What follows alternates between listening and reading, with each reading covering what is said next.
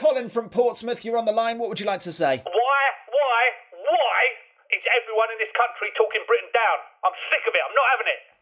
What have we done good this time, Colin? We have the most successful, most powerful COVID variant in the world, and we're ashamed of it. British COVID, it's the best on the planet, mate. You name one more virulent than the British variant. Well, we're not really calling it the British variant, are we? Well, that's only because we're ashamed of our country, isn't it? I mean, why did China get to call theirs the Chinese virus? The Spanish, right? They had a flu in 1918. Oh, excuse me. Is it suddenly racist to call this one British COVID? Are they going to put me in prison for being proud of my country? Well, you're right. It does make a nice change to have invented something and been better at it than the rest of the world. Makes a change for sure. Yes, mate. And you tell me this. If Brexit hadn't have happened, would we have got British COVID?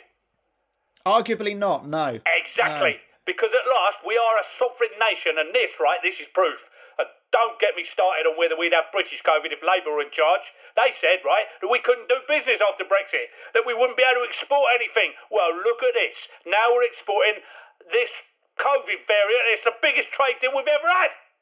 Have you sampled the goods? Have you had the British COVID? Not yet, no, but I fully plan to.